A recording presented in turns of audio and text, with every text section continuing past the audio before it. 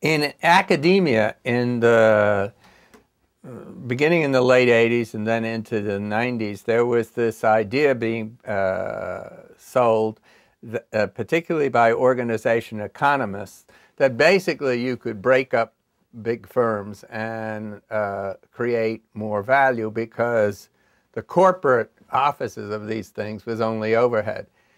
And that seemed wrong, because actually if you believed in markets, you'd looked around the world and you saw an awful lot of big multi-business firms, and they were prospering. And so I thought I would spend some time exploring what I called corporate value added. And I did that. And all of a sudden it occurred to me that one of the things that was most closely associated with the creation of real value and sustained over long periods of time was management of succession. And it's not, as soon as you say it, it's pretty obvious that if you can continue to have good leadership, that's going to be very important to a company, or to a nation for that matter. When we study history, we see the same thing. So I did begin to explore and study. I studied CEO succession, and that led to the book, because that's the way academics communicate once they've got a body of knowledge. Well, one of the critical findings was that the way you manage succession is basically the way you manage the company. And companies that have problems with succession usually also begin to have problems with their business. The two tend to go together. Companies that are able to manage succession well have been investing in the development of leaders, of their people, at the same time that they're developing businesses. In any significant period of time, like several years, 5, 10, it's very, very hard to have a successful business without great people running it. This is a tough world we live in today, lots of competition. So that emerged very clearly, that as one finding. And then there are lots of elements about which we can talk about if you want, as to what it means to the way you manage the company. Management succession begins with who you're recruiting, how you bring them on board in the company, the career paths that are available for them, the training they get, the mentoring they get, the way in which they are developed. So a critical question that comes up all the time is, we have a critical job that's opening up that needs to be dealt with.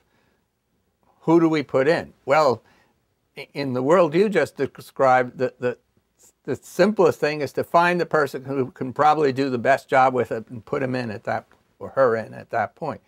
But that's not what you really want to do. Is you want to also say, who has a good crack at doing that job, but would really grow because they'd done it.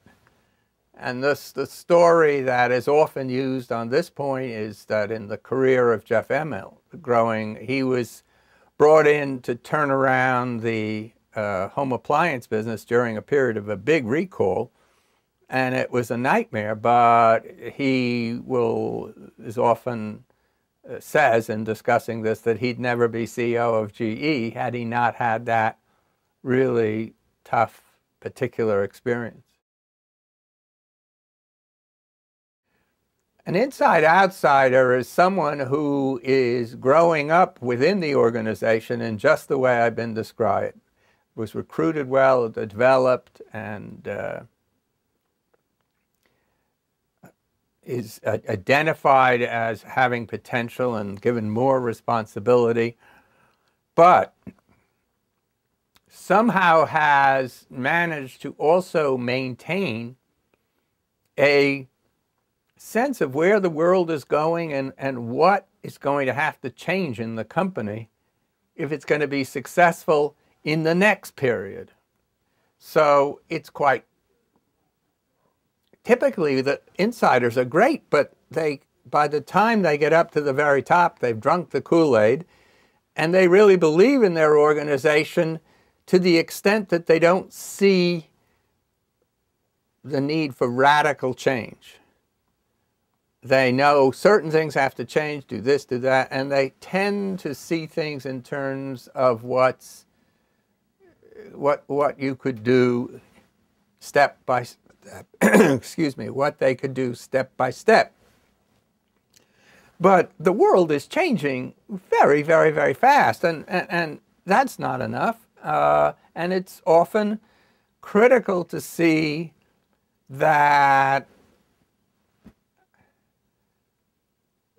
real change is needed. That's what you look for.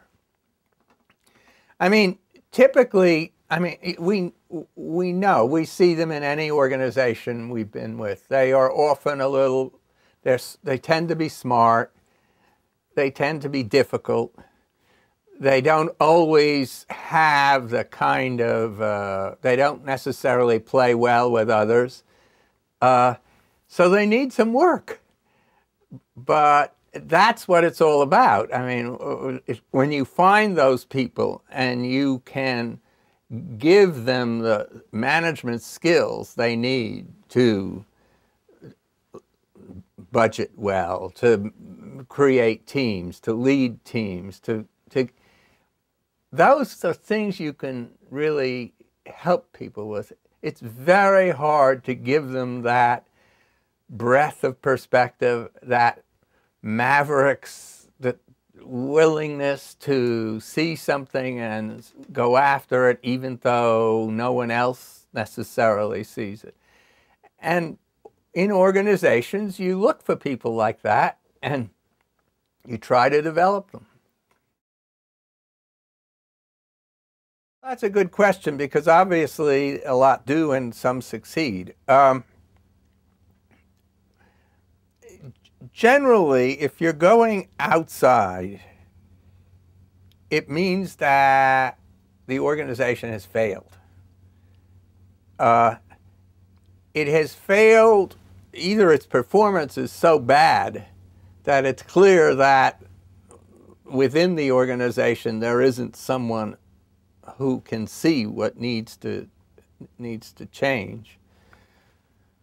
Or they simply haven't developed, it may be successful, but they, for reasons such as you described, where there's a very strong leader that's never developed others, there's no one to take over who has the real strength. There are organizations, I mean, I think, frankly, a lot of schools, school systems, need change. And they can't get it from within because from people within don't have the skill set. One of the problems in universities is when you promote from within, very often you're just promoting a good department chairman or worse, just a good professor. It's very few schools have a management development program. And I mean, we at Harvard Business School, we work very hard to make sure that those faculty who have the talent get a chance to administer over a decade, so that when the time comes to pick a dean, there are usually 4 or 5 people who've been running things, and we can get a sense of whether they'd be a good dean.